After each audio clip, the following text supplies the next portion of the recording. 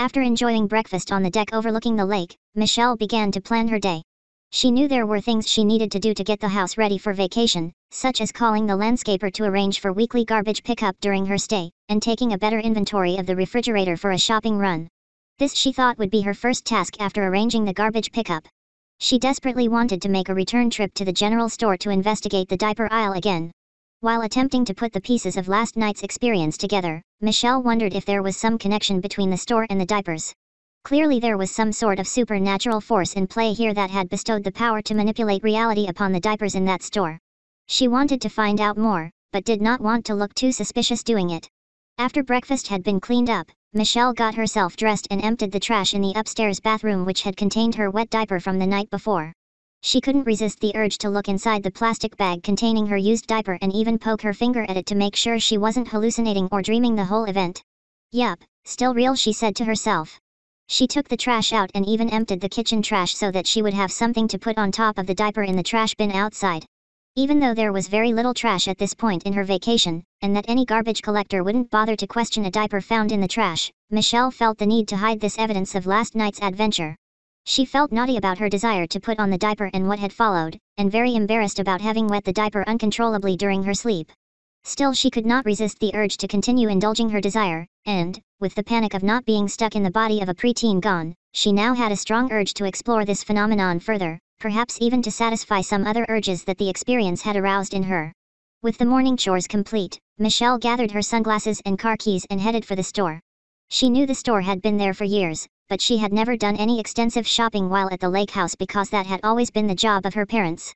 This being the first time she had used the lake house on her own as an adult, she finally had the opportunity to explore the town in more detail. It had been several years since Michelle had actually visited the lake house.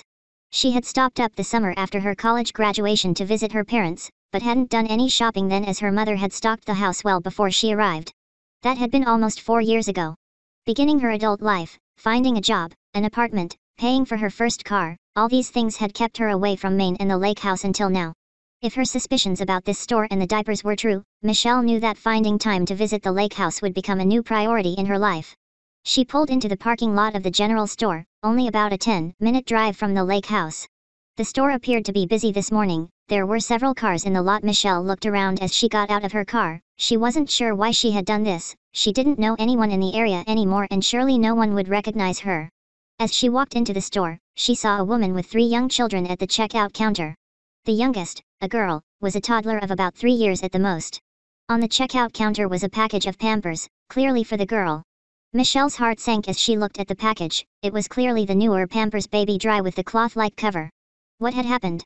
Could the store have possibly restocked its shelves overnight? She knew there had been nothing but old-style Pampers packages on that shelf the other day. The store was small and she knew that there was only one shelf with baby diapers.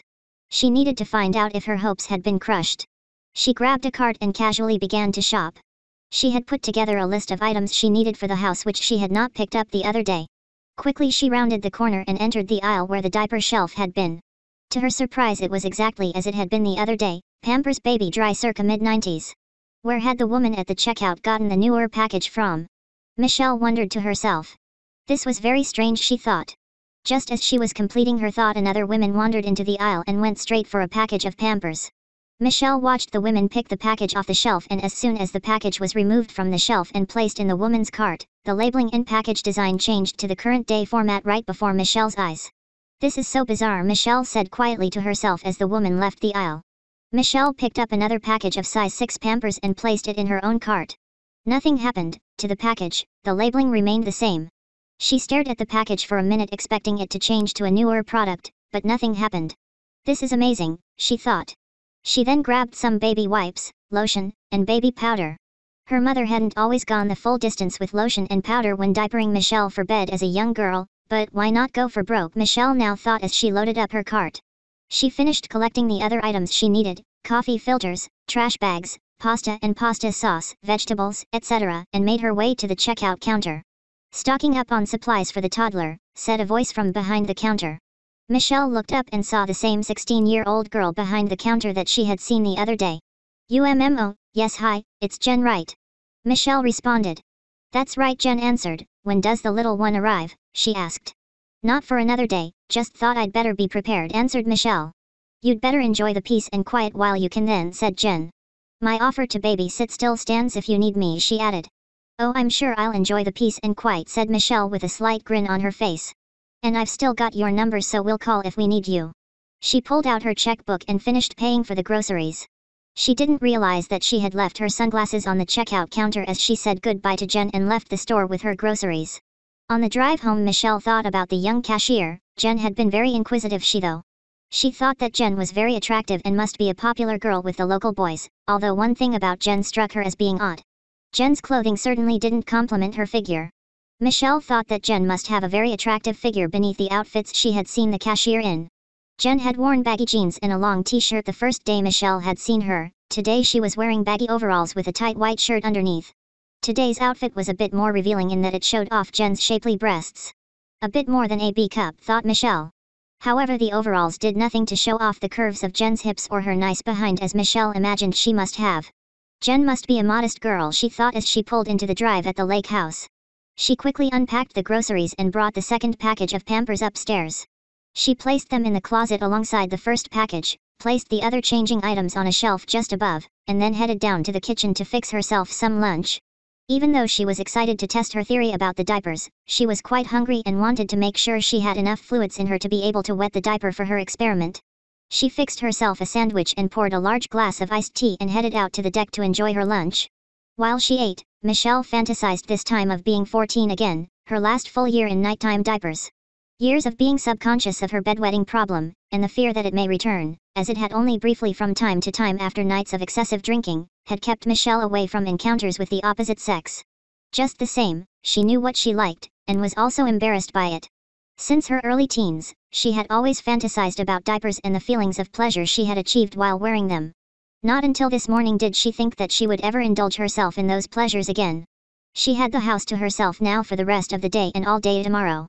She was surrounded by forest and lake. The nearest neighbors were a quarter of a mile down the road and kept to themselves. The mail had been stopped, she would start it up again after tomorrow, and the garbage collector was not coming until Friday. Michelle finished her second big glass of iced tea, left the sandwich plate and empty glass on the kitchen counter and went upstairs to her bedroom. She closed the door and took off her cloths.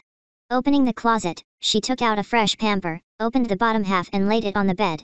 This is going to be heaven, she said. After enjoying breakfast on the deck overlooking the lake, Michelle began to plan her day. She knew there were things she needed to do to get the house ready for vacation, such as calling the landscaper to arrange for weekly garbage pickup during her stay, and taking a better inventory of the refrigerator for a shopping run. This she thought would be her first task after arranging the garbage pickup. She desperately wanted to make a return trip to the general store to investigate the diaper aisle again. While attempting to put the pieces of last night's experience together, Michelle wondered if there was some connection between the store and the diapers. Clearly there was some sort of supernatural force in play here that had bestowed the power to manipulate reality upon the diapers in that store. She wanted to find out more, but did not want to look too suspicious doing it. After breakfast had been cleaned up, Michelle got herself dressed and emptied the trash in the upstairs bathroom which had contained her wet diaper from the night before. She couldn't resist the urge to look inside the plastic bag containing her used diaper and even poke her finger at it to make sure she wasn't hallucinating or dreaming the whole event. Yup, still real, she said to herself. She took the trash out and even emptied the kitchen trash so that she would have something to put on top of the diaper in the trash bin outside. Even though there was very little trash at this point in her vacation, and that any garbage collector wouldn't bother to question a diaper found in the trash, Michelle felt the need to hide this evidence of last night's adventure. She felt naughty about her desire to put on the diaper and what had followed, and very embarrassed about having wet the diaper uncontrollably during her sleep. Still, she could not resist the urge to continue